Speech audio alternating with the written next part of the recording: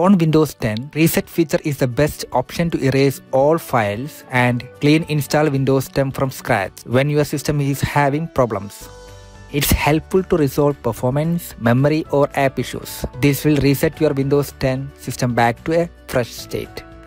This process will erase everything on your computer. It's always recommended to make full backup of your PC before proceeding. To reset and reinstall your Windows 10 PC, open the Settings app,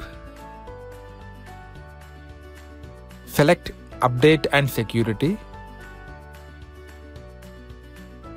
select Recovery, click the Get Started button under Reset this PC,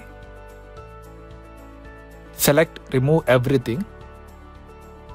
Please note, this will wipe all your files, so be sure you have backups. This will take some time. Please wait.